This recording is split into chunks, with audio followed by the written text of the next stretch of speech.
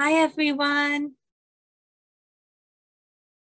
I am Saniya and in this video, I'm going to talk to you about how you can get the most updated list of gene names.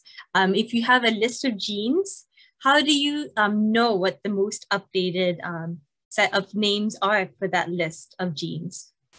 So that's really important, especially when you're looking at other gene lists, for instance, and these are genes on DNA genes that you're working with, genes that can code for a polypeptide that could be a protein or a part of a protein. So for instance, let's say that you have a list of these genes over here. From whatever study, analysis, anything, any gene expression data, any results, you just have a set and a list of genes. So what happens is that many times from different studies or gene expression results, you may have a set of gene names like these. So what I've learned from experience is that, there's a MARCH1 gene, for instance. There are genes that can have many different names for them. And that's why I often believe in the Entrez ID as being really important. But I want to show you. So let's say that this is a MARCH1 gene here.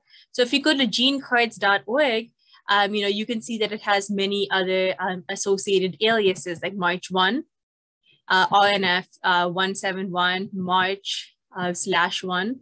So it's got a few different identifications for this gene. In fact, many genes can have previous names or synonyms for them. So there is a lot. So I have this list of genes names from some study, and I want to make sure that, hey, that this list of genes, I want to make sure it has like the most updated names. Oh, sorry, this is here. So this is a list of genes here. So these are just a set of genes. So what I'm going to do is I'm going to show you something that I really like. So I'm going to copy these here. I'm going to copy this set of names. And then where I like to go is I like to go actually to HGNC, Hugo Gene Nomenclature Committee. So this is something I discovered that I thought would be really helpful for you guys. So what you can do is, it is a resource for approved human gene nomenclature. So it's genenames.org. And what they have is they have all sorts of things. They have all sorts of things you can download. But what I like to do is I like to go to MultiSymbol Checker. So what this allows you to do, it allows you to compare one or more search items against all HGNC approved symbols, as well as all previous withdrawn and alias symbols in our database. So if it finds matches, it will return those matches for you. So that's also really important, especially because sometimes, like for this MARCH1 gene, we also see that it has some identifiers here, HGNC number, and it's membrane associated ring CH type finger 1. So I'm going to just paste it. So this is the site I want to show you. So it's genenames.org/tools/MultiSymbol Checker. So you can also upload a file as well. And you can just click all of these for now. In insensitive, that means that if any uppercase or lowercase shouldn't make a difference. So you can put in and you can click submit. You can also download the CSV as well. So what's really cool about this is that it allows you, so let me just click all of them right now. So if it didn't find any matches, it's going to tell you that. And that means that you need to double down and investigate why were there no matches for this two genes, like what's going on here. Then if it is approved, it'll just tell you that, hey, that these are approved. And this is what this chromosome 2 open reading frame 74 is. And that's often what ORF stands for, open reading frame. And then 74, and then this is just the ID as well. So if I were to look up, then it would just like kind of tell me that this is the ID 34439. So 34439. That's sort of like different from the Entrez ID. I really like the Entrez ID, but this is just Hugo, like symbol, and this is the location as well. So, and if it's approved, it'll be the same. So these will be exactly the same. This is what you input in. This is the match. This is the approved symbol. So, okay, so all of these are great. And it tells you, this is for breast cancer. So that's pretty important, you know, neighbor of breast cancer, you know, that gene. So these are all approved. Actually, all of these are approved, which is great. But now I get to show you something else too. So what you see over here is that this one, it says previous symbol. So what it says is that the input you gave, this input actually corresponds to an old gene name. The current gene name is actually CUTALP. So it's CUT-A, divalent cation tolerance like pseudogene. So this is an example of the benefits. Sometimes it can show you if a gene is withdrawn altogether and it's not there. So some genes, like they get ruled out, there's some rulings and the gene is just no longer belonging or recognized as a gene for some reason. So basically, what's really great about this is that you can just look up any gene, and if it is an old name, you can just update it to being CUTALP. So I can also download the CSV, but I'm gonna be like, hey, actually, so this one is QTALP. Okay, that's the new name I need to use for that one. And this is fine. Oh, sorry, so this is fine. This is fine. And now, okay, scan D3, it's a previous symbol, and the new gene name is ZBED9. Okay, and everything else seems to be fine as well. So I can just go here and update it. Now this, how would you go from here to here, right? They don't even seem like they have any letters in common, maybe just an A, and that's about it, I think. And this, yeah, like no letters in common between these two. So how is this possible? So what you can do is you can just look up the gene. You can just go, I can go here to verify it to you guys. I'm gonna look up this gene here. So PSMD5AS1 gene. I'm gonna look it up, and when I click it, it's a pseudogene, and it says aliases for this gene also include this, but this is the new name. So this is important because if I look at CUT-ALP in one gene list and I have another name in another gene list, like if I have this name in one gene list and this name in the other gene list, and I'm looking for some overlaps for some reason, it's going to be super hard to tell that, you know, because of the, you know, they have different names. The same gene can, but one of them is outdated. It's an alias, like a nickname, and the other is a new one. That's why it's really important just to kind of run through this, just make sure you have updated names for your genes before you do overlap for both sets, like update one list of genes and then also update the other list of genes, and then you can kind of do overlap. Or better yet, you can also use Entrez IDs as well, which I really believe in. These are like gene IDs. And you can have a mapping table, which I'll try to provide and share as well. So basically, so that's just an example of how this is the old name here. And the updated name is CUT-ALP. And similarly, if I try to look up scan the D3, I'm gonna get ZBED9. It's a protein coding gene. And you see so many, oh, this is cute, Buster Ford, that's a nice name.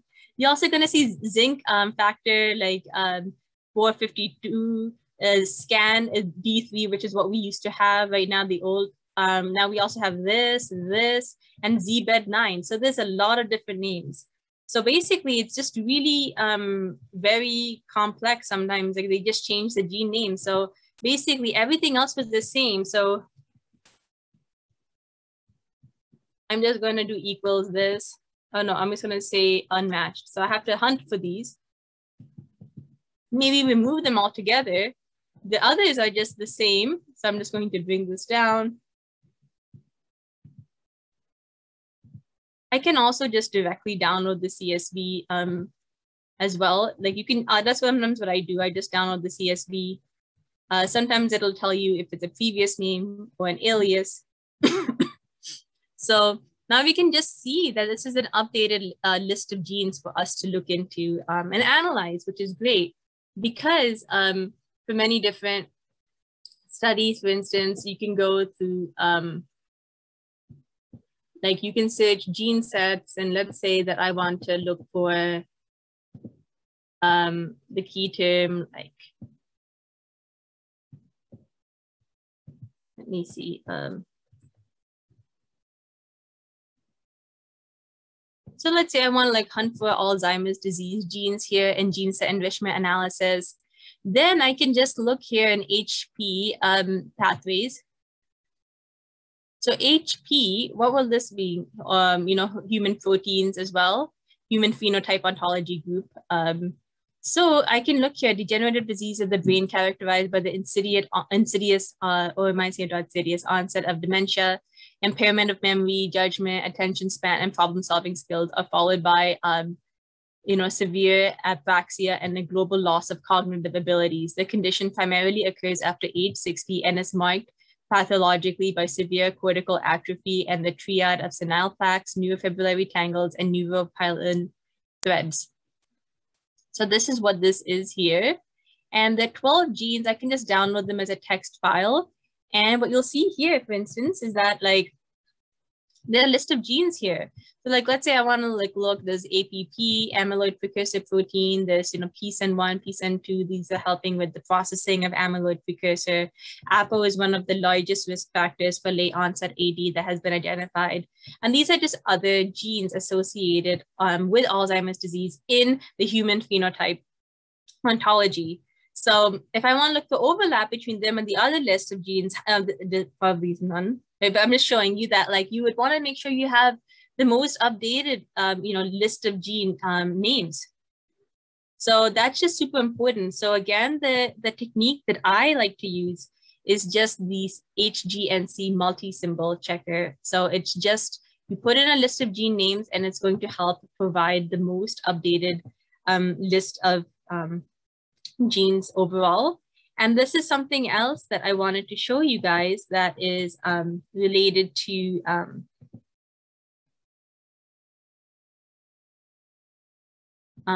this is just related to helping find so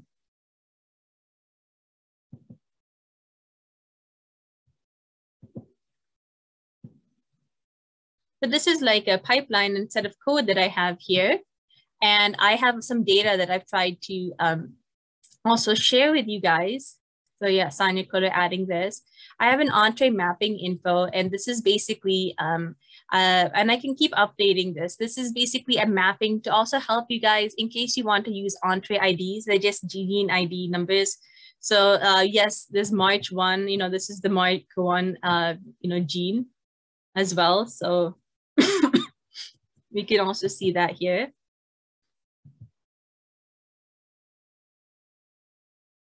Yeah, and if you see this, for instance, this will also help prove to you guys that some people will say like, you know, the gene symbol for septin2 is converted to the date second sep.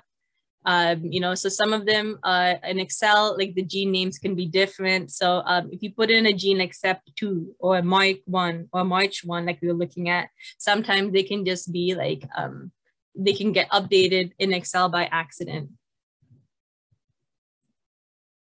So if we look up, for instance, this March 1 gene, you know, or even if we look up, we're going to see that that's different from the March 1 gene. So there's also a gene out there that's called March 1. But there's also another one that's also been called Mark 1. So this one has also been called Mark 1, and that's why typically in Excel it's called 1-MAR. So basically, that one has an Entrez ID here of 64757. So that's why I have it here. So I have even the dates, and I also have the genes as well, the Entrez ID. So if we look up, like, let's look up, let's see, let's look up.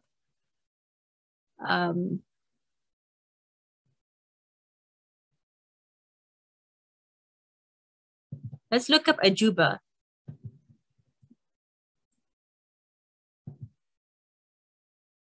(84962). 84962. So that's sort of another idea of the Entrez ID and the, being the same here. I just wanted to sort of show you guys that I have sort of like this mapping created here. Like, so hopefully it might be helpful for you guys, as sometimes I have the old aliases, so we can just scroll through the like thousands of them.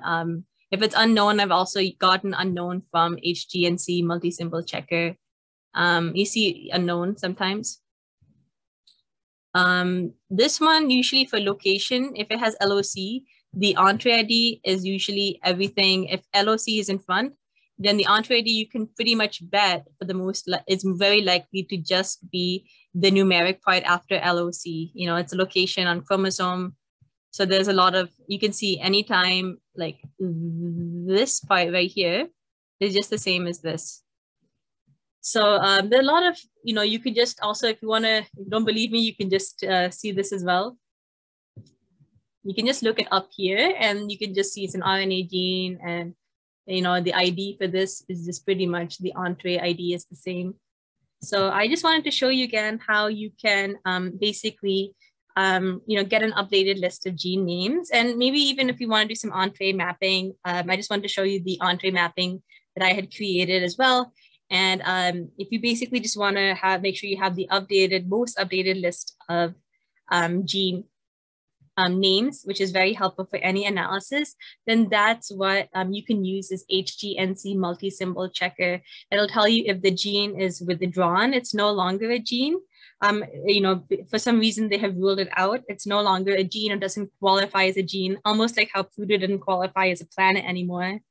Yeah, it was kind of surprising. All of my childhood science books have to be had to be updated.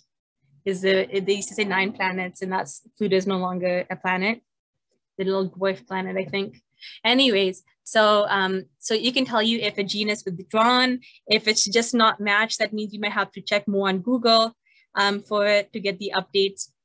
It'll also tell you if it's an alias, and if it's an alias, what the typically new updated name is for the gene, or if it's a previous name as well, and what would the updated be, or if it's approved and all is good and you can just use that gene. So if you have 2 gene sets or more, I recommend just running each of them through the MultiSymbol Checker, updating them and making sure everything is systematic.